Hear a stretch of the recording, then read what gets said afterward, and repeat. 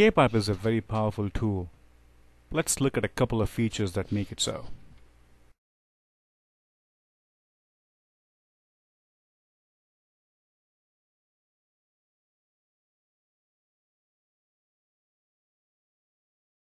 Here is a demo to rotate the model. Let's load up big model first. This is the big model. Let's look at it and locate the section we want to rotate. If you render it, you see this 45-degree bend and this line. Now assume that we've been instructed by the design department to remove the bend and connect the line straight from this line. So we need to lose the bend here.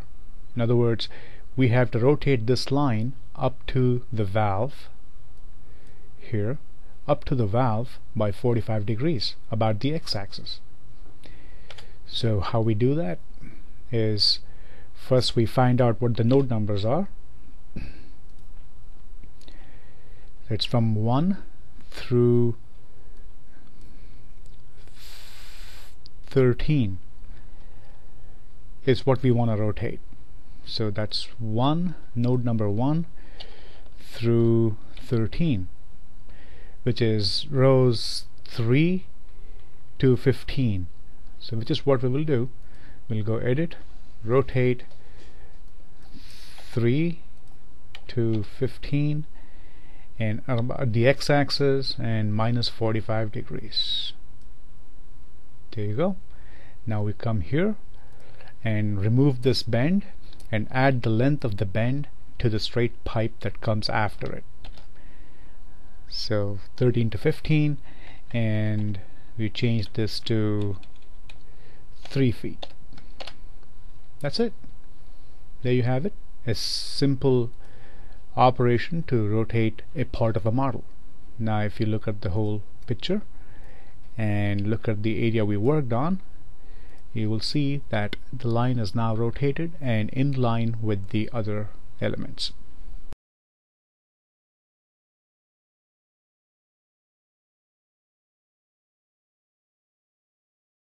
Now let's go back to see how we can merge or combine two models.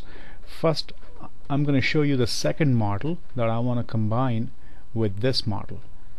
This meaning the big model here. So we close this first. No, don't change it. Don't saving. This is the first model. Now we want to combine this with another model, which is the seismic line 2 P8K2. And we want, let's first see that. And this is the second model. If you can see, this is a fairly involved model too, and we want to bring this whole model starting from here, this point, to the big model. So we close this, we go back to big model. Okay, now we want to bring the other one in. So merge, seismic line. Obviously the node numbers are duplicating, so CAEPIPE gives you the option to renumber as you merge. So let's say yes, and it gives you a suggestion 560. Let's just make it 5000, just so we know the series, the node number series where the new model starts. And let's merge it. It's merged. And you see the second model starts from here. It has already done the tough work of identifying the different materials so that there are no duplications between the two models. Same with the pipe sizes, different pipe sizes, and then the loads. So if you look at all these sections are the combined or the merged totality from the two models. All the sections and all the materials, there are only 2 materials, and the loads are 8 loads. So That's already been done. The heavy lifting is done. Now what we want to do is combine this model. If you notice, there's 0 0 0. That's what it means. If it says 5000 from and it's a new number, the coordinates are assumed to be 0 0 0, which is the same as the coordinates for 1, which is 0 0 0. So theoretically, or right now, the two models which have been merged are starting from the same point, which is here. If you see the flashing cursor that indicates the node number 1, this is the point. This is the big model that starts here, and the one that comes off here is the second model. Now what we want to do is combine this, or move this model, attach it, if you want to use, that's a better word, attach it to this point here. This is the point that we want to attach the new model to. So we find out what the node number here is. It's 539. Now let's extend 539 to just about a feet further. So we go 539, this is where it is, insert a row and make it 5391, extend it by 2 feet. So you see what happened here? You have extended this by 2 feet.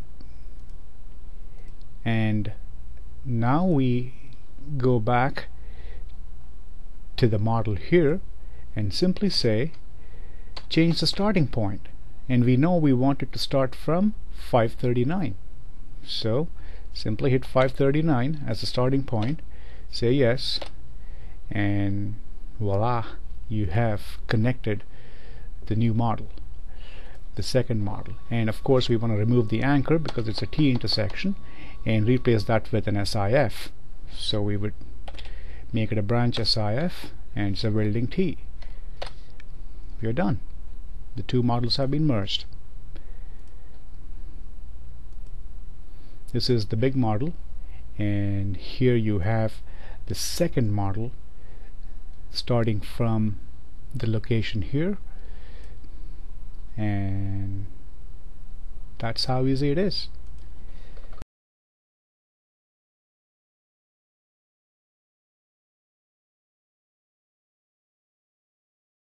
And the other things that you want to see here are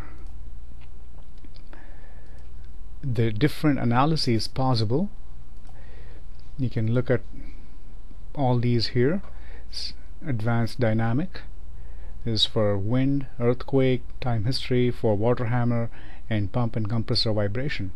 And plus you have a lot of static analyses, your weight analysis, expansion analysis, your operating case, and basic frequency extraction. We call it modal analysis. So CAEPIPE has everything. Whatever simple problem to most intricate model, you can do block edits, you can change the material.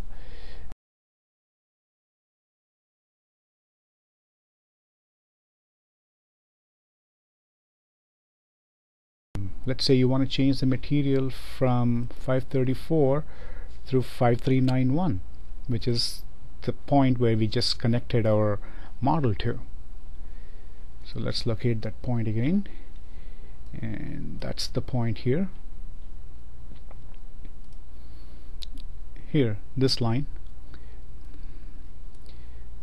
from here through here, we want to say change the section to whatever the section the connecting pipe has, like this one. So it's very simple. You first find out what section that is. It is section 24,